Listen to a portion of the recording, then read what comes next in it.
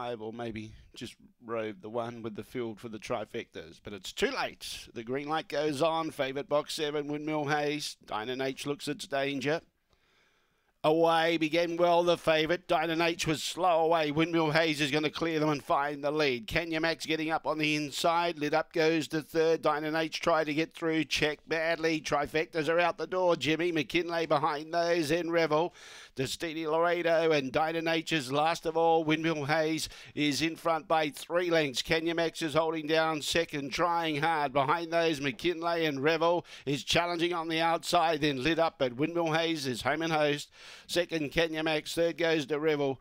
Another placing here at Gawler. Fourth was McKinley in front of Lit Up. Behind those, Dynan H never got into it after copying those checks. And Destiny Laredo at the tail end of the field. The time was around 31.09. Too good the favourite, Windmill Hayes.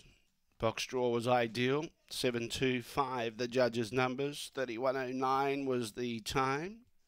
Run home was 15.04.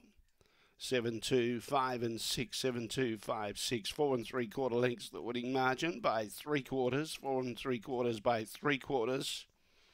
Good jump by Windmill Hayes and never in doubt. 3.24, then 16.05 with the early splits.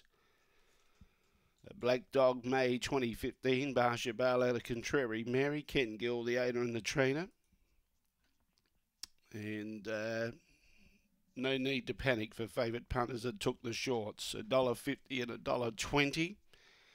Kenya Max 240, no third dividend for number 5, Revel. Continues its good consistency here at Gawler. 6 goes now for 6 placings.